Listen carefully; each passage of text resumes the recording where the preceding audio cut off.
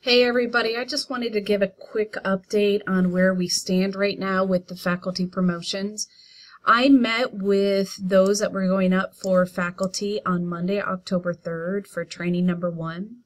During this training, we went over the overall promotion binder. I walked them through it step by step, tab by tab.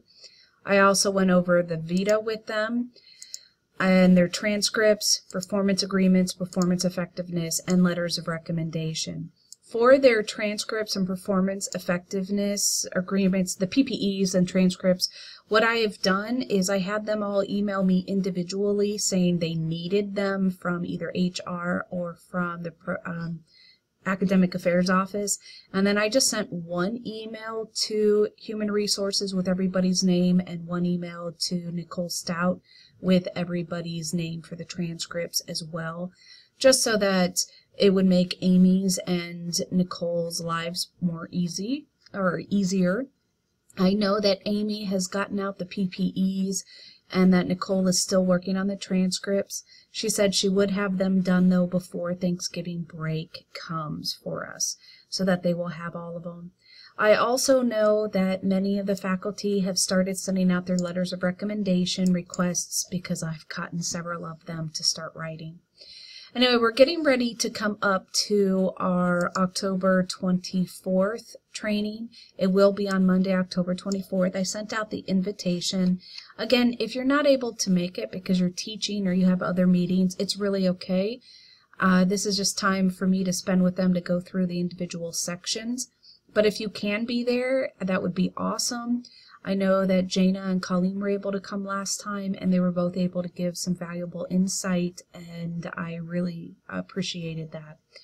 Anyway, we have here coming up for training 2 is working on the philosophy, also spending time on how to do instruction, as well as doing the guidance and advising component of their binders. So those are our next 3 topics.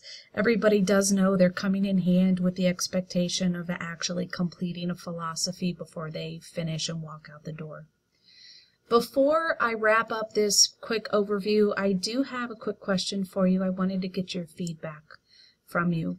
I have used the templates that Carol had put together in the past for helping out in the TAP sections.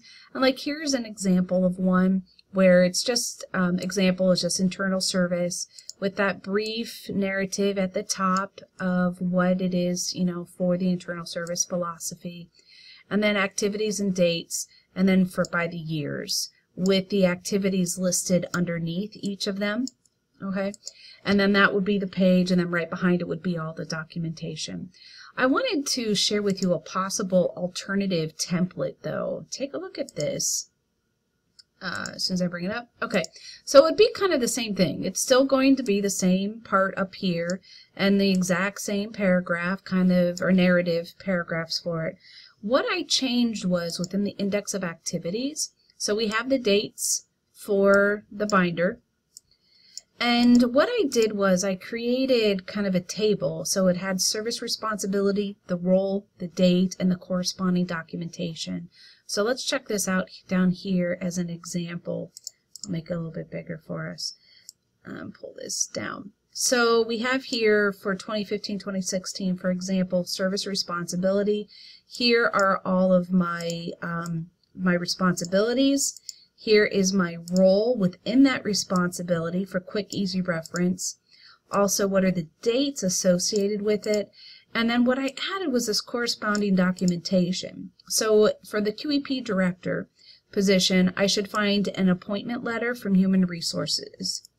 And then here I should find an appointment letter from the grant administrator.